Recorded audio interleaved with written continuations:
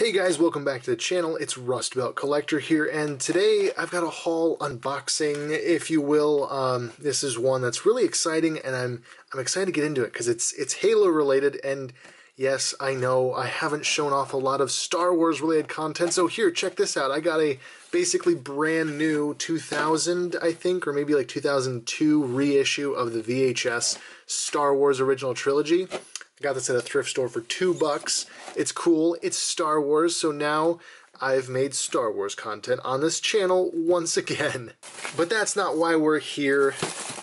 This box is. I am so excited to dig into this. This was a purchase from someone over on Instagram, and his username is KIt'sZane. So K_its_Zane. And yeah, this is awesome. I'll link his page down in the description. Definitely give him a follow, you know? And anyways, yeah, let's just dig into it. It's Halo. It's Halo 3, specifically McFarlane figures, and I'm pumped. I've got a few of these in my collection. I had a few more when I was a kid, and since then I just wanted to get more. Yeah, I wanted to build up this collection, but unfortunately, compared to like Star Wars figures, you just can't find old Halo 3 McFarlane figures at, you know, toy conventions, toy shows, even like this, like toy stores, like the toy department and stuff. You don't find McFarlane Halo that frequently. So I have been trying to go through the secondary market online, and Zane hooked me up with some absolutely amazing figures. So up first we have the red multiplayer EOD, which looks awesome. I mean, these guys are in amazing condition. He included all the weapons. Amazingly, they're not broken, because these SMGs notoriously break right here where that little peg hole is, because McFarlane didn't really make these with some of the best designs. These pegs were supposed to go in there. I'm not even going to try and force that, but the pegs were meant to go in there, and then there's a hole in the leg where that could, you know, slot there on the leg, just for, like, you know, lore purposes. That's where the weapons are stored. But yeah, it made the weapons very, very brittle. So I'm going to be very cautious with these. I don't want to pose them with their weapons just yet, but giving an up-close look here, the armor is amazing. The panel lining is amazing. This is like, in my opinion, Halo 3 was where McFarlane peaked with their Halo figures. The Reach armor was cool, but the articulation wasn't there. These guys have a decent range of articulation. It's, you know, pretty solid there with all the different points there and all that. It's also got the removable armor, and for the time, the armor didn't really fall off that frequently, which is really nice. The chest plates typically were what got loose the most, and this one is a little bit loose, but, you know, not so loose that it's going to just shake right off of there. So yeah, this is an awesome start. We have the red EOD, and I'm also going to be very careful because the wrist joints are the other joint that typically breaks on these guys. They're not great toys. I played with them as a kid. I actually had these and I played with them, but they broke very, very frequently. Just because he's on my desk for another video, here is the very first Halo 3 figure that I ever bought with my own money as like a, I don't know, I was probably like 12 or something.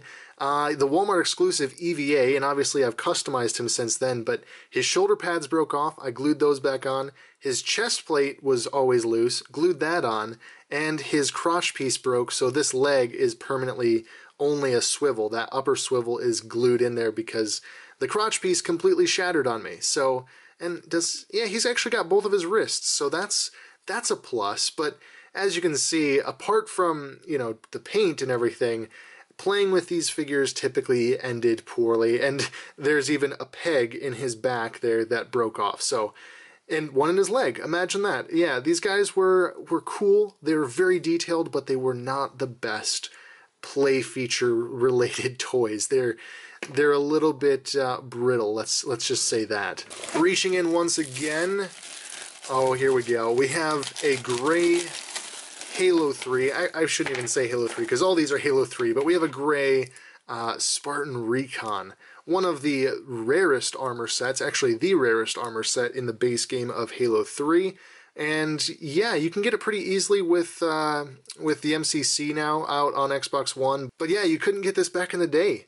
This was a Bungie exclusive. This was armor that only the developers had for a while, and they would sometimes give it out to players that were in events and things like that. Eventually, as they were losing their license and handing it over to Microsoft, they did release the VidMaster challenges, so you could unlock the armor through a very, very strenuous series of achievements. And many people did that. That was like another, like, I don't know, you could really brag about having completed the VidMaster challenges, having the recon armor. But yeah, now it's pretty common. You can get it through MCC right away, I'm pretty sure. You don't have to unlock it or anything. It's just in the game. So I don't know how I feel about that, but it's still cool to reminisce about those days when gaming and having the armor set while you're gaming really did have status with it. It was really cool back in the day to just, you know, you'd see somebody running around with recon armor and you'd just be like, oh yeah, that guy has done some stuff in game to actually get that. Amazing. And yeah, I just don't feel like you have that these days with so much monetization in games where you can just buy armor sets. It was cool back then to have that and have it be something. It was a status symbol. And this figure does come with a spike grenade, but I mean, I'm just amazed. None of these spikes are broken off. That is absolutely unheard of with these McFarlane toys. The handle on the Brute Shot was broken off, but I mean, I'm not terribly bothered by that. I kind of expected more stuff to be broken, to be quite honest, so I'm really grateful that you took such great care of these figures.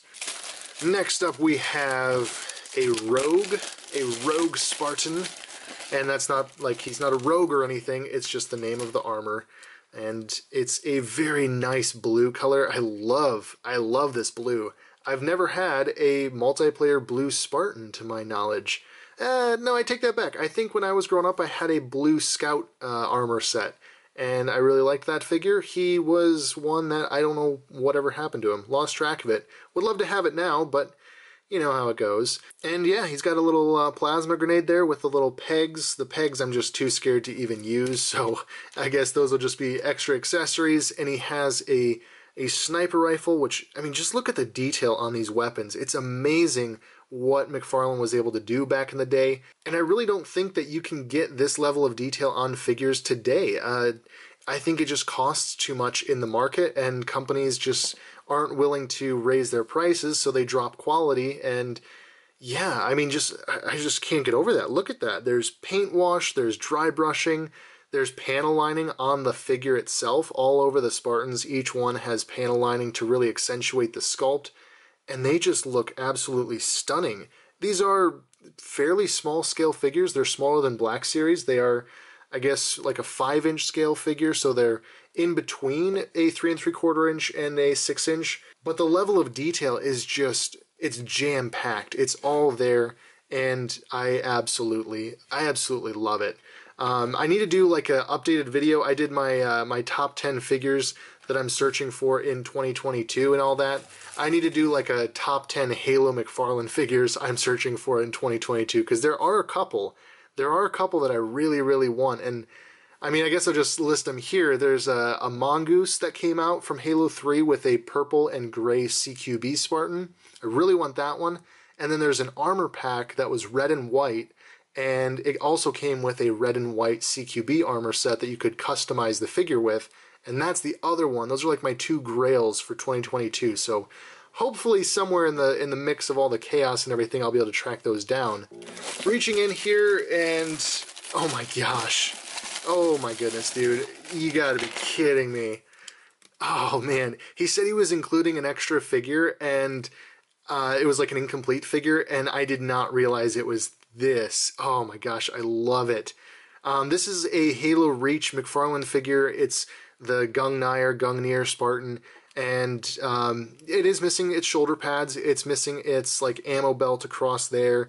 It looks like he had a shoulder pad here that's broken off, and I don't even care. I absolutely love this armor set. This particular variant of the Gungnir helmet is my favorite. It's got like the EOD fins on the side, and it's got the tack light up there. And yeah, dude, thank you so much for including this, because I definitely have some customization that I can do with this, either with just the helmet or with the entire body. I don't know yet, but this is an absolutely awesome, awesome armor set. I guess the chest plate might be glued on there as well, but I don't even care. It doesn't bother me at all. And there's a plasma rifle. It looks like I'm going to say Halo 3 plasma rifle, but I could be wrong. That might be a Halo Reach one. And then it does have the Spanker rocket launcher with the little extension there. That it pops out pretty easily, but that's meant to just be lore accurate, so it can fold in there or it can like slide out. But just, I mean, look at the level of detail. Look at the little fine print that's going on there. You could actually, if you got zoomed in really, really close, I bet you could read every single word that is printed on the side there. The detail on these figures is probably never going to be seen again. I'm going to go out on a limb there, and unless you're buying like a 1/6 scale like Hot Toys figure these days, you're not going to get this at the price point that these figures were. Back in the day, you know, I sound like an old timer, but back in the day, back in like 2015 when these were really popular, I would say I think they were between like $12 and $15. I think if you went to like Toys R Us, sometimes they would be like 15, and then if you went to like Walmart, they'd usually be like $12.99 or something. I could be wrong. I can't really remember what the price was, but anything under 20 bucks for a figure like this is incredible. Reaching in once more, this is, oh man, this is one of the ones that I was super excited for out of this whole lot. The CQB armor set is probably my favorite from Halo 3, and I've been trying, well, I can't really say that I've been trying. This will be the start of getting every single variation that McFarlane ever made. They made a few different ones. Off the top of my head, I can think of the red and white one that's like on my grail list. There's the mongoose one, and then there's also a blue, a white, a steel, I think there was even a pink and a purple variation as well. So this one is the start of that. I'd love to get every single one. And it's also really cool that they did a couple figures of the CQB armor set with a shotgun, because these guys are close quarters. They're meant to be a Spartan variation that would get real up close and personal with their enemies. And yeah, it looks cool. It looks amazing. Some of the panel lining might be a little shoddy on this one, but you know, it kind of comes with the territory. Not every single one of these was perfect. I've even had a couple that had misprints and bad paint apps over my collecting years. But that just comes down to any toy line, you're going to have that. But I would say for the most part, McFarlane was pretty good about quality control. They were, you know, brittle. Like I said, the plastic was very, very brittle. But overall, they were great. They were pretty amazing. And we're actually going to move this guy. We're bumping him up to front row because that is my favorite figure out of this haul. And next up we have, ooh, yes, another blue one. Although this one is a slightly different color of blue. This is the EVA, and yeah, it's a really cool color of blue. I didn't realize that it was a different shade from the multiplayer blue that's back there with the Rogue armor. But that is a really nice, almost maybe like a little bit more teal, a little bit more turquoise blue. And yeah, he looks awesome.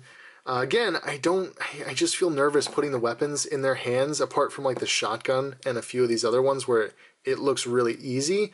These, you can see the way the hands are shaped, I just don't know. I'm a little bit cautious. This figure looks absolutely amazing. Yeah.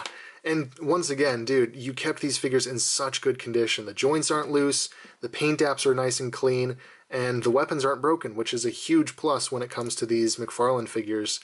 And yeah, he can kind of dual wield that. I mean, he's meant to, but the way they molded these hands, pretty much every Spartan had the same left hand. It was just like a cupped hand to hold a weapon, and it works. It definitely works, but it's not great. However, it actually is pretty serviceable with these plasma rifles, so that's a plus. That's a definite plus. I like to see that. And overall, it's a really nice armor set. A little bit of background, if you don't know, this armor set was unlocked for completing the campaign on normal difficulty. So this was like the reward for beating the whole campaign of Halo 3 on normal. EOD was the legendary armor set, so if you beat the game on legendary, you'd get that armor set, and there was an elite armor set that would be unlocked if you beat it on heroic. So that's kind of cool. And then CQB was default, Recon, like I said, was super rare, and Rogue was a multiplayer armor set. You'd only, well, it's a helmet. You wouldn't, there was no like chest plate or shoulder pads for it. It's just the standard Mark 6 body, and then the helmet is is Rogue. So that was like reaching Lieutenant in multiplayer, I think. I can't really remember. Next up, we have the ODST, and this is another one of the multiplayer armor sets. I guess armor sets being a very loose definition. It's really just a helmet. There goes the shoulder pad. But yeah, ODST in Halo 3 was just a helmet, and it was for recruit. It was recruit level. If you were a recruit in multiplayer ranking, then you would unlock this helmet. And you know, it's kind of lame. They never gave us shoulder pads or a chest plate in Halo 3, even though obviously there were ODSTs in Halo 3, and then of course Halo 3 ODST, the game add-on. But yeah, it's a cool helmet. I never really rocked this in-game just because there was no other armor pieces for it, so you kind of have to kit bash it with other armor sets.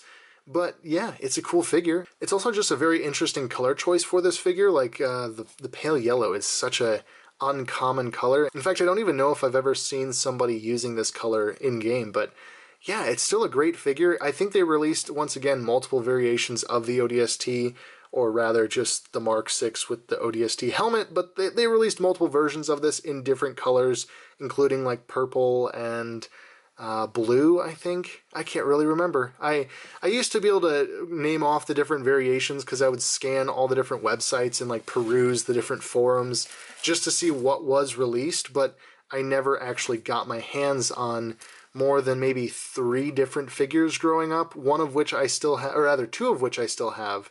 And yeah, I was pretty limited on how many of these I actually owned.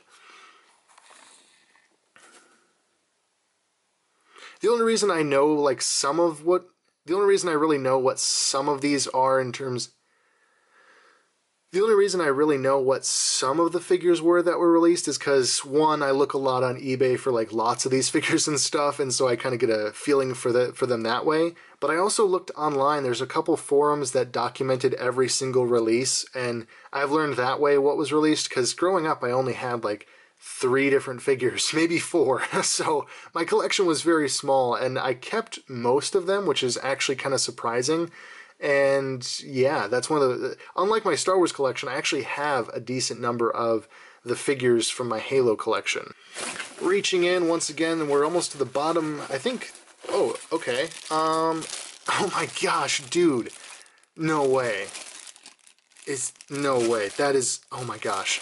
You did not have to include this too. The Spartan was a surprise, but oh my gosh, this is amazing. And this is the one that I've been wanting. Like, I've legitimately been wanting this variation of the Viper. I guess you must have maybe watched one of my videos where I talked about how much I love the Viper designs, because this is exactly the one that I was looking for. I don't know what to say. I'm very grateful for this. This is an extra. This wasn't included in the lot. This wasn't something that I knew was coming in the package. This is amazing. So actually, a while back, I think it was a JCC 2224 video, go figure. I mean, not that he's ever been mentioned on this channel before, but there was a video where he talked about this particular Viper figure with the chromed out visor, and I went online on eBay and I was like, dude, I gotta get my hands on one of those because it looks like a really solid action figure. And I bought a lot of like 3 of them thinking it was this figure, and it was not. I don't know if this is like the 25th anniversary or something, because I mean, just look at that. It's got wrist articulation and all kinds of stuff. I don't know what version I got, but it was not this version. It was a dull visor. The wrists were fixed like all the way back to the gauntlet. It didn't swivel until way back here. But yeah, dude, I am so incredibly grateful for this, because this is exactly what I've been wanting for my collection. I've never had this Viper variation, and like I said, I was looking for it, but I never got it, and this is amazing. Dude, I don't know. Thank you so much. I don't know if you saw a video and you knew that I was looking for it or not, but this is perfect. This is absolutely perfect, and I am so excited to hopefully do some toy photography with this, because this is the best version of the Viper that I think we've ever gotten. Maybe the classified beats it, but I haven't gotten my hands on a classified version yet. So up until I get that and I can compare it, this is the best version of the Viper we have ever seen. At least that I've ever seen. I mean, just hold on a second. Maybe we're not appreciating fully what this is. It has a shiny chrome visor that looks so, so good. I mean, wow. This is just so cool. And I've never seen this one in person. It just, from the video and like online pictures and stuff, this is the best version of the Viper, I think. It looks so good. The chromed out visor, all the accessories, the articulation, it's amazing. And all these accessories too. I had no idea that it came with like 15 different accessories. Not actually, but it comes with a base, comes with multiple different weapons, including a bazooka. Wow, dude, this is amazing. I know I said the CQB was the best part of this lot, but honestly, it might be this guy now. I'm going to be perfectly honest. It might be this guy. All right, so that was awesome. That was absolutely awesome. There's actually one more figure, though, so I got to dig in here one more time and pull out the final figure from this box, and it's another doozy, I got to say. I'm excited for this one, too. My goodness, I forgot that there was actually this many figures. I did. Now I want to be careful here because this guy's wrists are a little bit stiff, and I just want to make sure that I'm not twisting them off and they're just going to snap, because that's one of my biggest fears with these guys. Their wrist joints get kind of stiff, and then you twist them a little bit too aggressively and they snap off. I've had that happen a couple times. So hopefully we're doing good here. We're not breaking anything. That scared me. That really scared me. That arm was stuck and now it's free, but I was afraid that just snapped off in my hand. And that's exactly what I'm talking about. These figures, they seize up a little bit on some of the joints, and then to break them free, sometimes you feel like you're going to break the figure, and in all honesty, sometimes you do break the figure. So best to be a little cautious when messing with these guys. And yeah, I'm not gonna lie, these figures aren't perfect. And it's nothing against the seller that I bought them from. It's not that. It's just that McFarlane still had their issues and still does. They're not a perfect company, but these figures were definitely a step in the right direction. There's still the brittleness to worry about, and unfortunately, like this hand here just does not want to hold the weapon, and it's a hard plastic. It's not like a soft plastic. So I can't just flex those fingers out to grip it. It is literally just molded in such a way that he can't hold the weapon. So, you know, there's those downsides. There's issues like that come up. But overall, you know, if you can get it in a position, maybe add some like sticky tack or something so the weapon doesn't fall out, it looks amazing as a figure. Like the colors are super vibrant. The paint apps are super crisp. Even these little secondary colors look really crisp, painted over top.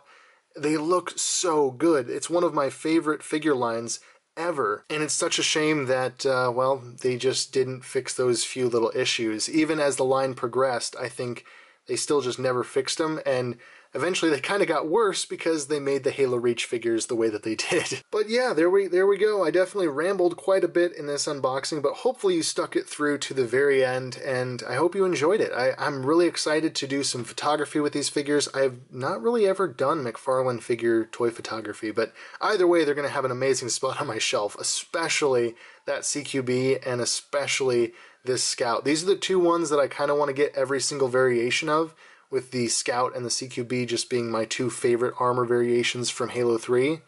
But also, dude, I cannot thank you enough for sending me the Cobra Viper and the Gungnir Spartan. I'm stoked. I'm so absolutely stoked to do hopefully some custom work with this one, and then hopefully just some general toy photography with this G.I. Joe. It looks so good, and I definitely got to track down more of these now as my CQB falls over. But I definitely got to track down more of these with the chrome visor, because like I said, the ones that I got, I thought they had the chrome visor, but they definitely did not. They were some earlier version of the figures. Again, I'm not really up on all the different versions of G.I. Joe figures. There are so many. So I'd have to go on like yojo.com or something, track down what ones I got. But this is it. That's the pinnacle. There's no better Viper figure out there, I don't think. It looks so good, and I'm so glad to have it. So again, thank you again for selling me all these. Thank you for including the extras.